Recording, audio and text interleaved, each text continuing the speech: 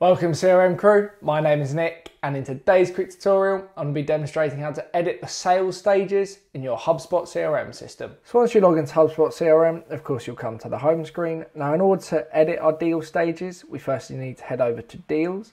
So in order to do so, go to sales at the top left here, use the drop down menu and then just press deals. And then as you can see, all our deals will have loaded. I don't have any data inside of this system, so unfortunately there aren't any. And those deals would meet in each of the different stages that are applicable to that particular record. So in order to edit these stages, what we need to do is go to board actions on the right hand side here, press the drop down menu and then go to edit stages. And this will open another window. And this is in the back end of the HubSpot system, and this is where we can edit our stages. So as you can see, we've got our different stages here. We can reorder them if we'd like to by using these dotted buttons on the left hand side here and then just dragging and dropping down accordingly. So you can reorder those.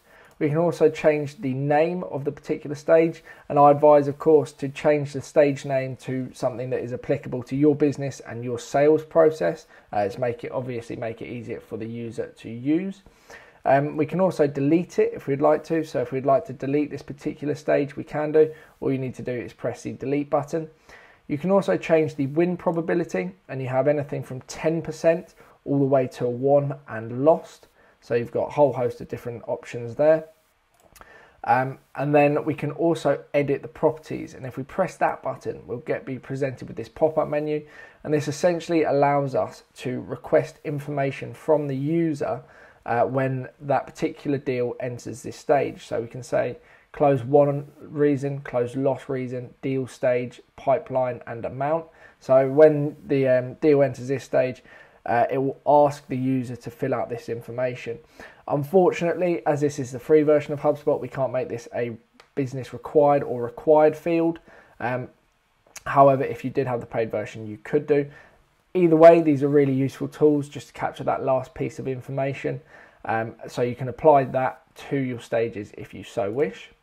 We can also add an additional stage. If we go down the bottom here and press add a deal stage, we can do. We need to again give the stage a name. We can also map it accordingly.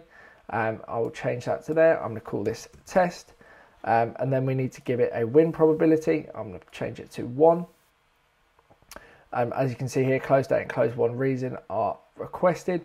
And then once you do so, that is effectively everything that you can change on the sales pipeline. So once you're happy with your new sales pipeline, you just need to press the save button, head back to the old window, and then you just need to refresh.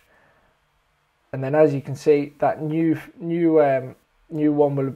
stage will have been added, as you can see here.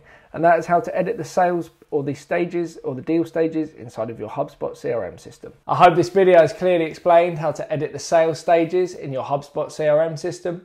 If you do have any further questions, please drop me an email. My details are in the description below. Otherwise, thank you very much for watching, and I'll see you shortly in the next video. Thank you and goodbye.